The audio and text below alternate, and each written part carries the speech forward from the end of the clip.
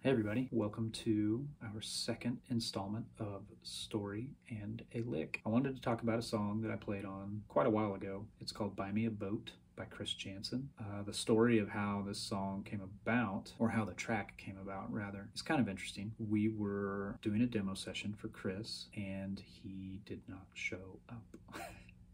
So the guy producing the session, a wonderful songwriter and guitar player, incredible guitar player named Brent Anderson, said, just do whatever you want, make it cool. He's not here, so he's going to do his thing. His thing's going to be freaking awesome no matter what he does. I don't know if you've ever seen him perform. He is like a young country Mick Jagger. He's insane. He's running all over the place. He plays drums in his show. He does BMX tricks. It's a spectacle, and he has the energy of 10 people. It's crazy. He's also a great songwriter. The song is fantastic. It's about a guy talking about how money is, it might not be the be-all end-all, but it sure could buy me a boat. And he's kind of daydreaming about the boat that he would get. So in the session, we all did some kind of weird things on the song. My two parts in the intro are really simple, but there's some interesting effects on them. So on the right channel, the guitar I played this guitar. I still have the settings saved from that session on a pedal. I have an older pedal board here that has a Strymon Mobius on it, and I'm using the tremolo out of the Mobius. I've set it to a square wave, and it's really fast. It's almost like a stutter effect, like you're chopping parts of the signal out, or it kind of sounds like a helicopter. Anyway, this is the intro to that track.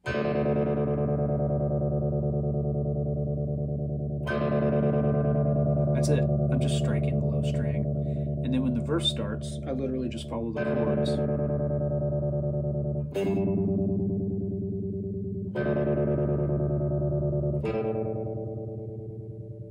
So the reason why I wanted to bring this up is because everybody gets this wrong. I've heard bands play it live in bars in Nashville, cover bands at festivals. I've seen people play it on YouTube, and pretty much everybody has got it wrong. I mean, they're not playing the wrong chords or anything, but just the effect does not sound right. I don't think I've ever heard anybody play it with two guitar players where one of them is playing the helicopter tremolo thing on the right channel. Maybe a little grace can be given for the poor guitar player in the band trying to cover both parts. The other channel guitar part that I played on this track has a dotted eighth delay and a wah that is mostly in the heel down position, and I sort of rock a little bit, not too much. I'm playing eighth note, I'm plucking kind of a pulse thing, and letting the wah slap back in between what I'm playing, because it's set to a dotted eighth, so its repeats are going to be 3/16 instead of an eighth note, which is 2/16, so it ends up falling in between. And that's kind of a trick that The Edge was famous for, and people have overdone at churches around the country, and it's a very British invasion kind of thing that became sort of a CCM thing. Well, CCM is also in this town, and there's a lot of bleed between the two genres, I guess, between country and CCM. Well, country's really pulling from everything now, and part of it's going back pretty classic 90s kind of thing. There's been a big rock element in country, there's a pop element, there's outlaw, there's just all sorts of stuff. Well, back when we tracked this song, when my friend Brent told me, just do whatever you want, do something cool, do something off the wall, you know? And we all kind of thought, hey, artist isn't here, we'll make it as cool as possible. So we all did some weird things, and this other channel guitar, this is how you actually play it. Never heard anybody do this with the right effect setting, the right feel. It's just very simple. I think people are overcomplicating it maybe. So here it is.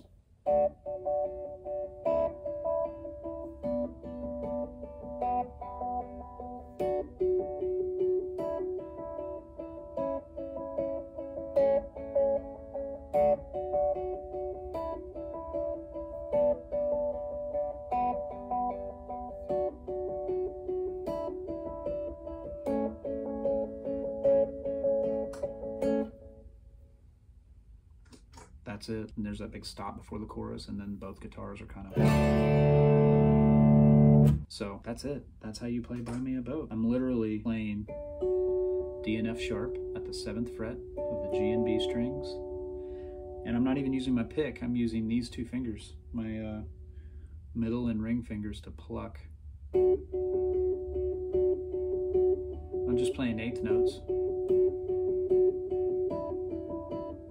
And then I drop down to a second interval from the third to the second, and then down for the G chord, B B and D.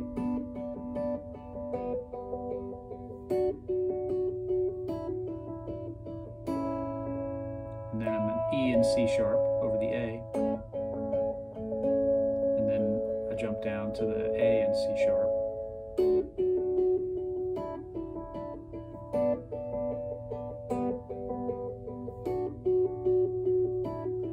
Do you hear how the wah is almost always heel down? I'll maybe go a quarter of the way to the toe down position, but I never go, it never opens up, it never gets real.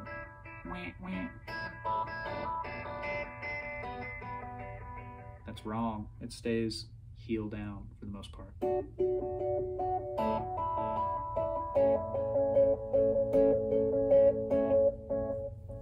So there you have it.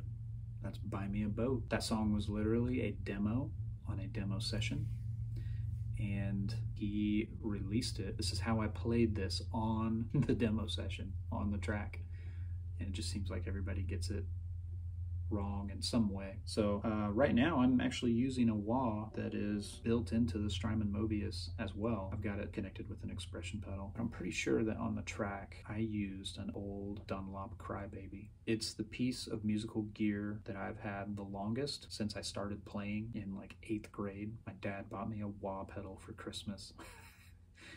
It's a standard Dunlop. I had to have the pot replaced in it, so it's got like a Super Q pot or something like that now. But that was pretty cool. I used the very first pedal I ever got, and the only thing I've had that I still have from way back then. I don't have the first guitar that I ever played anymore. It was a piece of junk Squire Strat. Don't have the first amp. That was a crate. But I do still have this old Crybaby, and I used that on my very first #1 as a player. That was the very first hit I ever played on. So there's your story. I hope that sets the record straight for the lick. And if you're in a cover band somewhere and you have to play that song, now you know how to do it the right way. All right, see y'all.